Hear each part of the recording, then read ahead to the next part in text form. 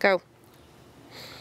Bill Stagg here. I've been using oxalic acid, dribbling it for a number of years, and I've often had people ask me exactly how I mix it up and how do I apply it. So I'm going to do a little video on how I mix it up and then post another video on me in the field. So it's important that you use the correct stuff. There's a few different types of oxalic acid you can get. You want oxalic acid dihydrate. So you know, if you ask some other beekeepers, some bee clubs, I'm sure you can get hooked up with the right stuff. Maybe it's, you know, I've heard you can get it at Costco. Somebody said London Drugs, possibly. I bought a big bag from a chemical supply place, and I'll retire and still be using that. I think it was 40 kilos or something. So it's very easy to mix up, very easy to deal with. I much prefer Gingy the cat. I much prefer dribbling oxalic acid. I'm not a fan of vaporizing it. There's just too many hazards involved with dealing with that vapor.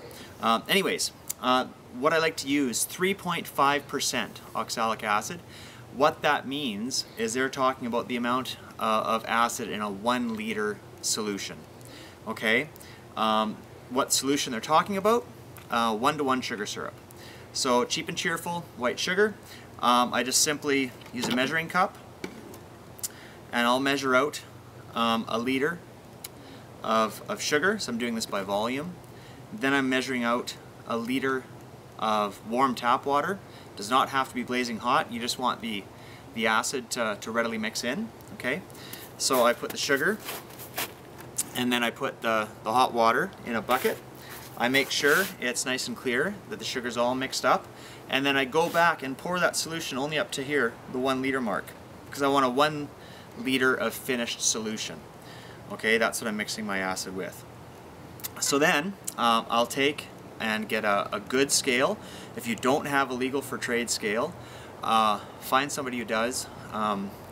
If you can't, I mean, buy 2 cheap ones. Make sure that there's a bit of a fudge factor. You can go as high as 4.2%. You can go as low as 2.8, but really try to hit that 3.5 or a little bit less. When you start getting over that 4% mark, you can start doing some damage to the bees, and I mean, that's the last thing we want to do. We're controlling varroa mites. So what we want to do is we want to get 35 grams of oxalic acid, and then our finished solution, which I've measured from here into this bucket. Mix up 35 grams of oxalic acid, dihydrate, and you're good to go to the field.